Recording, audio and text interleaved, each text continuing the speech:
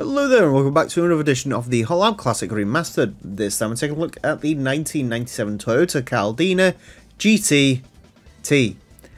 This is, I think, one of my favourite Japanese cars ever. I love the Toyota Caldina, especially this generation of the Caldina. So essentially what the Caldina was is the Toyota Avensis, which we got here, and it was quite dreary.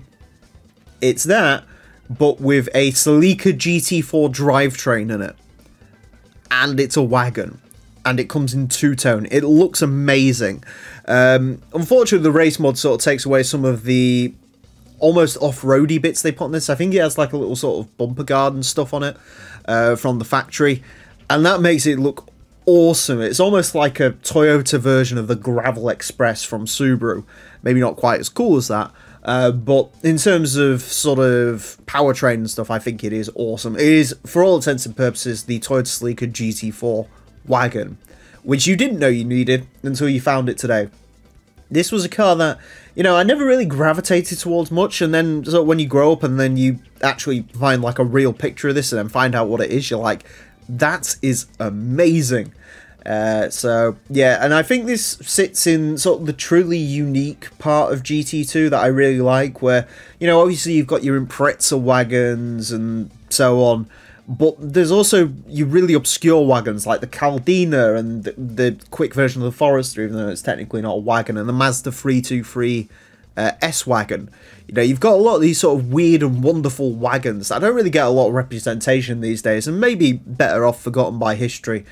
In certain cases, but yeah, I just love it. I love this Caldina. I would dearly love a Caldina real life. I'd need a garage to probably stop it like rotting itself to death, but I would love one of these things. Anyways, this one does come with a sort of kind of boring race mod, which sort of takes away from it a little bit. It does say Caldina on the side, which is cool, and it does come in green, which is cool, but it's sort of very nonchalant. It's nowhere near as cool as something like the Subaru Foresters or the 323 S-Wagons race mod, but it's still quite cool. Four-wheel drive, 381 horsepower, 1,229 kilos. Is this going to be quick? It really does depend on the gearbox, because I think these were all automatics. I could be wrong. Anyways, this car is going to get 6 laps of the Motorsports Land 5-speed. That's probably an automatic. This car is going to get 6 laps of the Motorsports Land track in order to the best time it possibly can. Our current leader is the Audi TT LM Edition. Car set a time of a 26.690. This car unlikely to beat that. In terms of what the Caldina is targeting, we've had the Mazda 323 S-Wagon. That's at a time of a 30.7. We've also had the Subaru Forester, which set a time of a 29.4 or something ridiculous. I don't think the Caldina is quite going to be on the level of that. I suspect this is going to be quicker than the 323, but I don't think it's going to be quite on the level of the Forester. I think this is going to be a tricky sell into the under 30 club as well. I just don't think it's going to have the gearbox or the handling to really get it into there. And statistically, it's not all that impressive, but or I could be totally wrong and it could get 30.119. Alright, we might get into the under 30 club with this then. I hope we do. That would be very cool for me. And the Caldina. The other thing I've noticed about this car is it has the smallest plate holder I've ever seen. Look at that indent on the boot lid. It just looks like a tongue. It looks like it's very happy. It's happy to be showcased on the Hot Lap Classic. We need more cars that are just happy to be here.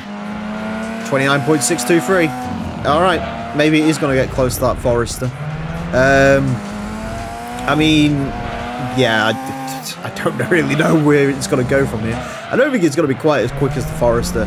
Admittedly, the Forester statistically also wasn't all that interesting. I think that also has an automatic gearbox in the STB, which is the version of the game. So, yeah, interesting.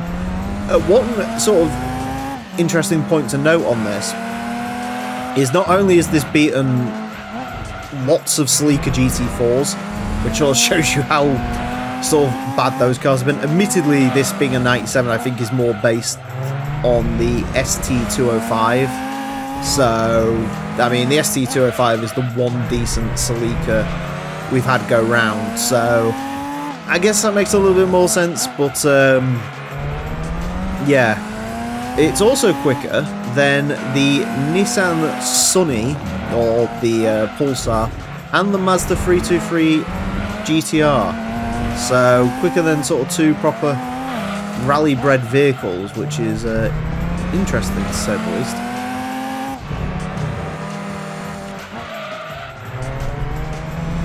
It is just nice to drive this. It is sort of nice, controllable, easy to chuck around. Got a little bit on the dirt there through that final sector.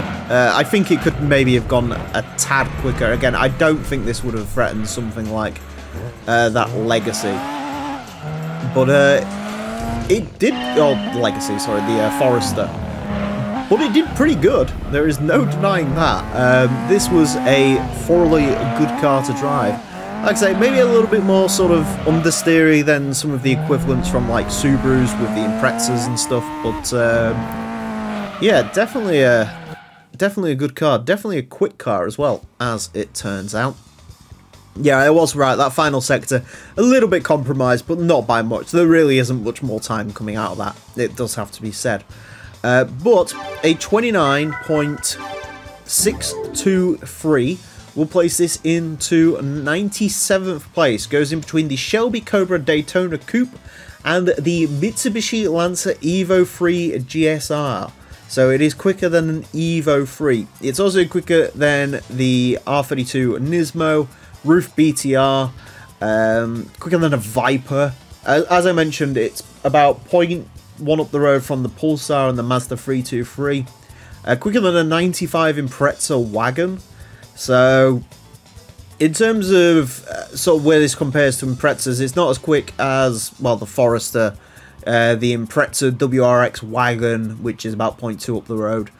It's not quite there, but it's not far off. I mean, it's not even that much slower than a Mitsubishi Galant, so yeah, it's a good car. It really is just a genuinely good car. I think out of all these sort of oddball wagons, this might be the most approachable of all of them.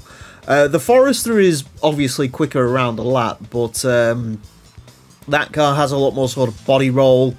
It's just not quite as sort of nice to drive as this is. Well, something like the Mazda 323 just suffers with atrocious understeer. In case you're wondering where this stacks up compared to that, it's 1.1 seconds quicker. So, unfortunately, the 323F or 323S wagon has to be a bit of a loser on this occasion. But yeah, it's a good car to drive. There is no doubting that one, and I do recommend it because it's awesome. Anyways, that's it for this episode. Thank you all very much for watching. Join me next time when I will be driving something completely different. Until then, farewell.